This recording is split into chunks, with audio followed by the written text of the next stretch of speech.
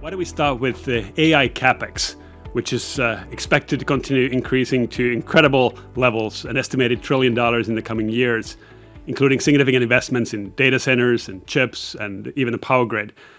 A large part of that spend is coming from Alphabet, Amazon, and Meta, which you cover. I'd be curious to hear what you and their investors think about that level of spend. Where in the cycle are we, and where does that spend go from here? And is this a permanent situation, or are we just talking about early big investments that will taper down?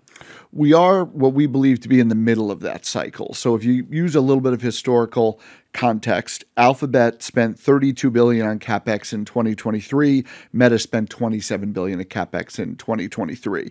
If you fast forward to our estimates for 2025, Alphabet will spend $56 billion and Meta will spend almost $50 billion. So not quite a doubling, but very sizable increases over a 2-year time period in the capital expenditures of two signature companies lining up behind the AI theme.